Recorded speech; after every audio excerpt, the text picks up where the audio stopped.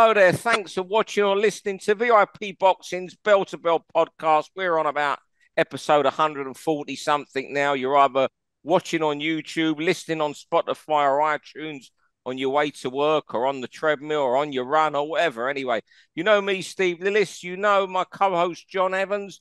Tonight's guest, a boxer who we could say he's got a license to thrill, very rare, well, never in a dull fight. And he's in an absolute brilliant clash coming up on March the 2nd in Bolton.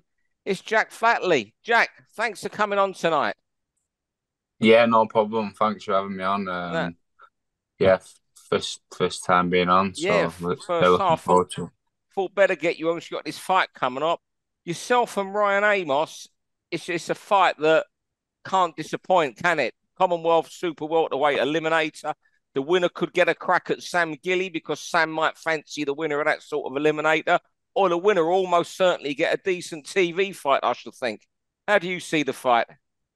Yeah, exactly. But I mean, yeah, that's the main reason I want that fight because I want a crack at another major title, which is a Commonwealth title. So yeah, and obviously Amos is a tough, durable fighter.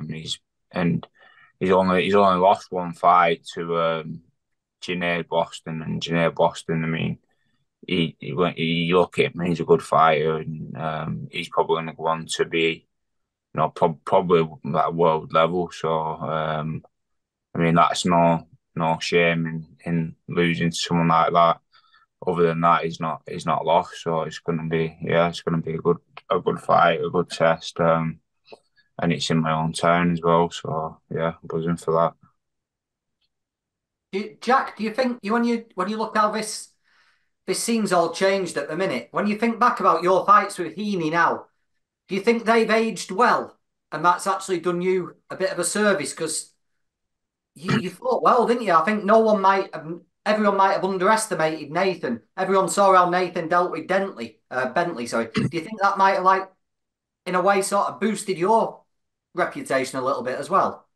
Yeah, that's I think like a lot of people underestimated him before I fought him, and then even after I fought him, I think they underestimated him a bit as well, thinking, "Oh, Flatley give him," because they were close fights, and people were like, "Oh, Flatley give him a close fight," so it's an easy night for Bentley. So I think they were probably underestimating me a little bit by saying that.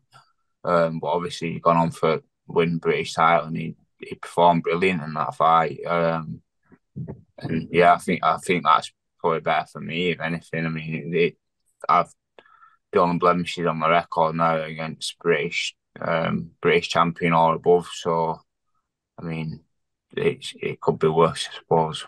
Did you think, Jack, just stand on Nathan a bit? I mean, I know in the first fight at the Manchester Arena, you could see your reaction in the ring to the stoppage because you obviously felt what you said afterwards that you were going to go on and win that night. You felt you could, your frustration was obvious for the 20,000 crowd to see. But after the second fight, did you think fair play? He's better than I thought he was.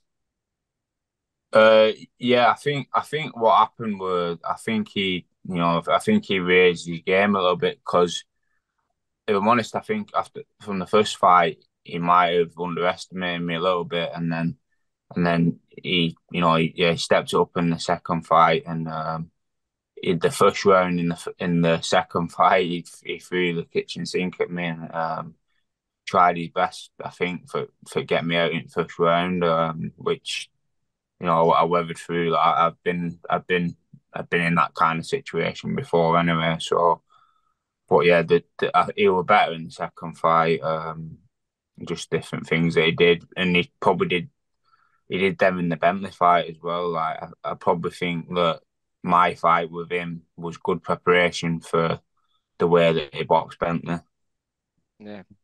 Hey, just before we get on to the actual meat and potatoes of this podcast, Jack, you got the Flatley Brothers T-shirt on there, haven't you? You've got Yeah, of course, you and yeah. Kieran Yeah, are opening that gym, aren't they? Tell the people about that. yeah. So I've just finished there now. I've just been coaching at the gym. Me and my brother opened the gym up in. It's in a bit of a weird location. To be fair, it's like in between. It's technically Bolton, but it's in between Bolton and Darwin, Blackburn. Yeah, we've opened the gym up together. We're just setting up. Yeah, and everything's going well. We're getting our boxing ring arrives on Friday, so we're all good to go. Yeah. I presume you're going to be a trainer when you decide enough's enough for this game. Yeah, I think so. Definitely. I mean, I've always I've been in coaching now for like 7, 8 years. Anyway, I used to coach for Alex Matvienko when I was at Elite Gym. I used to do a bit of coaching now as well. And yeah, I mean, all I do is boxing. I train, and I coach people. So I don't really switch off from it, to be fair. Well, I tell you, we'll kick on with what John describes as the meat and potatoes. John, have you got your clock and your belt to stop us after 3 minutes? Already, yeah. It gets a bit serious here if we keep chatting on, Jack. So, it'd be like fighting Ryan Amos with Johnny tonight with his bell and his clock. Anyway, I tell you what, John's going to kick us off with the Jonas versus Meyer fight at the weekend. John. Yeah, I tell you what, firstly, what a brilliant fight that was. Jonas and Meyer. I think we see a lot of these for women's fights, and it's hell for leather, isn't it? A million punches, but none of them are going to hurt each other, and it just descends into who can throw the most. But I thought that was a real high quality fight. They were both picking hard shots. I think they were both buzzed a couple of times. Great fight. I thought Meyer just about won. I thought it was like 6-4, something like that. Yeah, so I had it, yeah. But I was looking at the reaction afterwards, and you'd have thought it was the worst robbery in history. And I just can't get my head around people taking such strong opinions on fights like that. That was a hell of a fight. Most people think Meyer shaded it. I certainly don't think it was an out-and-out robbery like people say. We might get a rematch down the line. I think it's a fight that's worthy of a rematch rather than just one that's written into a contract somewhere. I think it's just a bit extreme, the reaction, really. To be honest, but a tremendous fight. I watched the fight, and I was like one of them where I was watching it and I weren't really scoring it, but yeah, from when the decision were announced, I couldn't really see what like you say, I couldn't really see what the fuss were about it, and yeah, it were an entertaining fight. I seen both of them get like you say, you don't really see a lot in women's boxing where they're getting stunned and buzzed, and I think both of them got caught, especially later on in the fight. Yeah, I watched it delayed. I knew the result when I saw it. I was coming back from somewhere when the fight was on. I agree with you. I had it 6-4, John, and I was thinking today and saying to Buncey on the phone today about every time there's a close fight, people who don't like it just scream, boxing's crooked. It's like Germany. It's just nonsense. It's bollocks. You know what the great thing is? We used to speak about this on the pod a lot. As women's boxing is evolving, we're now getting these great rivalries. In 4 years' time, imagine what it's going to be like then. I think we are now seeing these great rivalries. But what the other night showed was, have a look at these girls' records. I wonder how many combined 10-rounders they'd had between them. And that shows for the quality we showed the other night. We're seeing too many of these female fighters fighting for world titles after 5-6 fights. And you can see it's not world-class boxing. We've got girls fighting for Commonwealth titles so early. That was years of what they put in the other night, showing how good women's boxing can be. I thought it was a fantastic fight. I say, even though I know the result, and like you had it 6-4, I spoke to someone today, they had it 4 rounds to Meyer, but they had 5 rounds so close they could see why it went that way. So there's no way it was a robbery. No, hang on. Round 2, you're going to start us off, Jack, and one of the big topics of the last week, Eddie Hearn versus Frank Warren. Yeah, I mean, I don't think they've not announced it yet, but that's what that's what seems to be in talks. I think they've got a lot of the money thrown at them from the Saudi sort of stuff, haven't they? And I think that's kind of pushing them that way now to. I mean, Frank Warren and Eddie Hearn you would have never expected them to work together. But obviously, when you're getting that kind of money thrown at it, I think it just makes sense from both. So, yeah. It's pure business. Boxing is a business. It's money driven. They're suddenly, I'm not going to call it friendship, working relationship is, look, it's great with boxing. And you look at the fights they could make. Obviously, the obvious ones, AJ and Fury, but it's too big to go on a 5x5 bill. But you never know with the Saudis. Two fights that stand out for me that I would love to see: Callum Smith and Anthony Yard. I mean, that would be absolutely brilliant. And you know what? What about Liam Davis and Shabazz Massoud? They're two fights I'd love to see on it. Yeah, I didn't think about that one. Liam would definitely be up for it, wouldn't he? Do you know, I think Liam's above that, though. I think Liam's British, European, Commonwealth champion. How about Dennis McCann against Massoud? Yeah. That's Dennis has got to get up to that level, hasn't he? Yeah. But I personally hope we get fights like that, because for one thing, I think boxing needs at the minute is stars and event headliners and people who the public latch onto. And if we use the same old names, you know, Yard Smith's a great fight, but if we use the same old names and put them in fights, I don't think we're gaining anything. If you put people like McCann, Davis in fights, this is going to be high profile. And if they can win a big high profile fight, suddenly we've got a new breed of headliners coming through and people who can headline shows. And I think that's what we need, really. Yeah. It's just that, you know what, the more I think about Smith Yard, it isn't just all the money they'll be fighting for. And good luck to them if they're getting $1 million each or whatever they're going to get each if that fight came off. But you imagine the stakes of that. You know, it's winners in there, loser, it's over. That is a last chance saloon fight for the highest level. And that's what it's all about. And that's what His Excellency or Turkey, whatever you want to know him as, he's given us these fights we want to see. I mean, the heavyweights could fight. You could have Johnny Fisher and Adelaide. What a bit of fun that would be. How about that? Yeah. Yeah. I think they mentioned that at home as well, mate. Maybe. Carroll Moses at home and Carroll's a light heavyweight. Yeah. They might not make Fisher against Moses at home, but you might get Adelaide.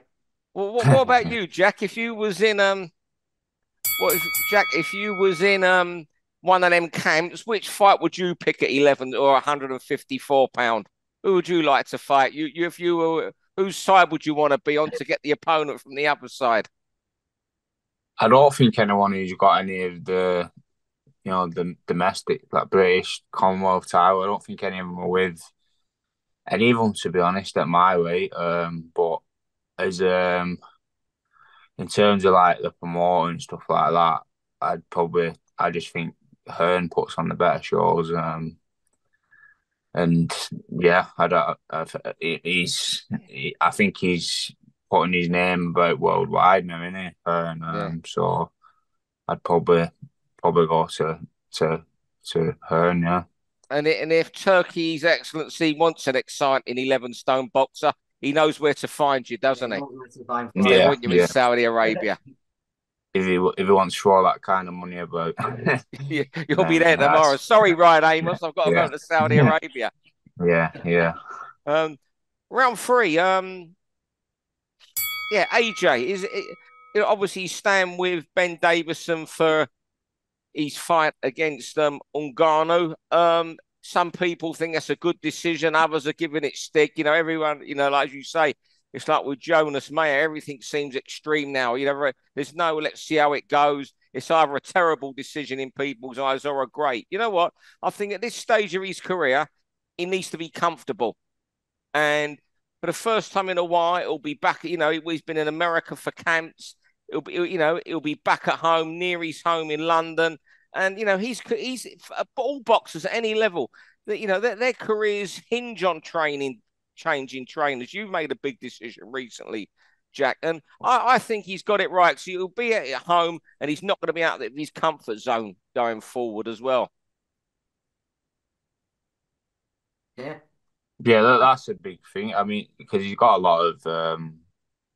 he has a lot of media commitments and stuff like that anyway, doesn't he? So, the last thing you want is being back and forward from America and as well as having all that on your plate, and then you've got a fight on top of that. But yeah, it's obviously because Davidson's been with you before. It's more of a question of, to me, it's more of a question of like, is Davidson right to do that? I suppose. Yeah, loyalty. But Yeah, like Steve said in the one before, it's a business, isn't it? Money talks yeah. these days. Well, yeah. And you can imagine that the Tyson Fury, if he goes up against against AJ with Ben Davison in the corner, given what their relationship was, it's Imagine John Fury. John. I don't think John. Well, anyway, I don't think John was over keen on Ben anyway. So you can imagine the build up to that. You almost really want that fight to happen for the build up for the press conference. Ben Davison in AJ's corner and John Fury and Tyson Fury in the other corner. We talking about loyalty then and knowing where your bread's buttered. When he went to Davison, I was a bit worried for Joshua because Ben, he's very detailed, isn't he? We break everything down in that gym, watching video and making tiny things. But from listening to what he said, we've done the total opposite of that, haven't they? We've just reminded him what he's good at. Don't think about it too much. Just go and do it. And I thought he looked better than ever. And you know, it's like with football. When football's at the top, if you don't need managers and tacticians, you need a motivator, don't you? You need someone who you're willing to play for. And if he's interested in Davis and he likes him, I think that's probably the best thing you can hope for at this stage of his career. John, over to you for round 4. Your favourite punch? Yeah, what shot do you like? When you watch boxing and you see someone get knocked out, what's your favourite shot? What's your favourite punch? And Jack, what's your favourite to land, I suppose? And mine, I've always gone through spells. I used to like a shot to the body. I always used to like watching a left hook to the body. And then I liked an uppercut. I used to think an uppercut looked great. But these days, it's just a left hook. And I always think back to Arturo Gatti knocking out Ruey last with a left hook, one of the first fights ever took proper notice of. But the one that sticks in my mind is Big Enzo Maccarinelli knocking out Bruce Scott with the most perfect left hook you've ever seen in your entire life. When it hits his chin, it doesn't even deviate. It just goes straight through Scott's chin. It's the most perfect punch I've ever seen. And yeah, so I would say a proper left hook is my favourite. My favourite to see. Yeah, at the minute, I'm liking body shots. And I think, and for my last fight, I was trying to work on body shots. That was the first time I'd ever even put anyone down with a body shot in a fight. So I've been working on that a bit. So I'm saying a body shot at the minute. Yeah, your last fight was excellent. He was an angry man, that fella as well, weren't he? He weren't very happy when he got stopped, raging from the ring. It was, you know what? Left hook's my favourite punch. I mean, domestic level, he did it a bit above the. Ensley Bingham used to throw the perfect left hooks. It got him out of trouble. You know, it really, it's a cliche, but it was an equaliser. But I'm thinking of the first shot that put when Donald Curry did McCrory. Yeah. Left hook. I think he got up and did him with a right hand after that. But it was the left hook that set it all up. And I just think maybe it's because it seems the left hook where you see such devastating knockouts as well. Yeah. Well, you also get the time when both fighters miss with the right hand. They both cock over and they both load the left hip up and they both come back with a left hook at the same time. And when one person just beats them by a fraction of a second. The Cullen stoppage, I think, with the Heffron fight, I think. Yeah. The left hook. Yeah, they both missed it. Well, Cullen landed that one, obviously. Yeah. Who was it as well? Wayne Alexander tackle. Who was that? A big left great! hook? What a shot that was, Wayne Alexander. You know, Wayne. We're going off topic there. When Wayne turned professional, I was convinced because he was leaving a trail of devastation in the amateurs domestically, and I thought when he turned professional, we had the Mark II of Nigel Benn was coming along. He was that much of a concussive punch. Even in the amateurs, he was leaving them starched out. Did you watch Wayne Alexander, Jack? Your weight there? I've not seen much of him, to be honest. Oh. No. Phenomenal fun. load up his highlight reel, Jack. Yeah, The I'll like Takaloo fight. it. Have you seen the Takaloo fight? Have you Time, seen the Steve. Takaloo fight, Jack? I've not. No, I'm going to send you the video yeah. of it later on. I'm going to find I'll it be, for you in a minute. yeah, I'll be on that. I'll be on I'm it. going to find it you in a bit. I'll send it to you on WhatsApp. Jack, over to your final topic, training schedules. Yeah. It's just, to be fair, it's just like something I've been always interested in, and I always try and like prize it out of anyone who I get to speak to who's fought at a good level, and or any coaches. I would try and get out of them what they think like the perfect training schedule is really. Because I don't know. I like doing everything. I'm like meticulous with what I want to do. I want to make sure I've got the work in for a fight. I want to make sure I've ticked every box, so to speak. And I'm just curious of what people think that the best, how many runs you should be doing a week, how many boxing sessions, how many strength and conditioning. Yeah. Yeah, I mean, I'm not a trainer. I mean, John Ryder, he's saying it, but how important do you think rest is? I used to, I run quite a lot, but I used to like train for marathons and stuff, and only at like, a daft level for 4 hours, whatever my time was. But I always found the rest was as important as the recovery was as important as the training. Are you one of Yeah. those fighters, Jack, who if you've got to have a couple days rest, thinks I've got to do something, or Yeah, to be fair, I hate resting, but I mean, really? I definitely I understand it a lot more now. Like when I was training with Alex, Alex used to have to literally kick me out of the gym for stop my training and stuff like that. But I don't like resting because I feel like I could be doing something in that time. If you say you've got 8 week training. Every day's like precious in it to getting the best out of yourself for that fight. But yeah, I think you do need the rest is important because you recharge for go again next week or the next day or the next spar. Something I've wondered, Jack, is if you work with strength and conditioning coaches, do they speak to your boxing coach? Because you might have like a sparring session coming up on a Wednesday morning, but your strength and conditioning guy's got you doing heavy plyometrics on a Tuesday afternoon. And when you wake up Wednesday morning, your legs are done. So is there any talk between your strength coach and your boxing coach about what your boxing coach wants you to actually be doing? Yeah, I think they definitely should be. Like every strength coach I've ever had, I've always told them, yeah, I'm sparring tomorrow, or because the sparring is the most important thing. Like, I mean, that's this secondary thing to the boxing.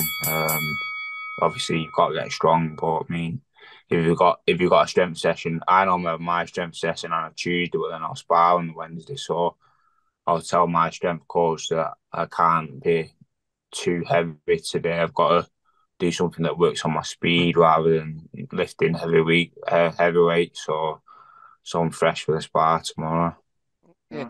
You saying the penny just before we move on to the final round, you said the penny sort of dropped about rest. What is it that Martin or someone has said to you and you thought they're right about having the rest days? I mean, I suppose I started doing it when I was with Alex, and then Martin's big on it as well. He's just you need the rest because end of the day, like I train year round. I don't really do like camps.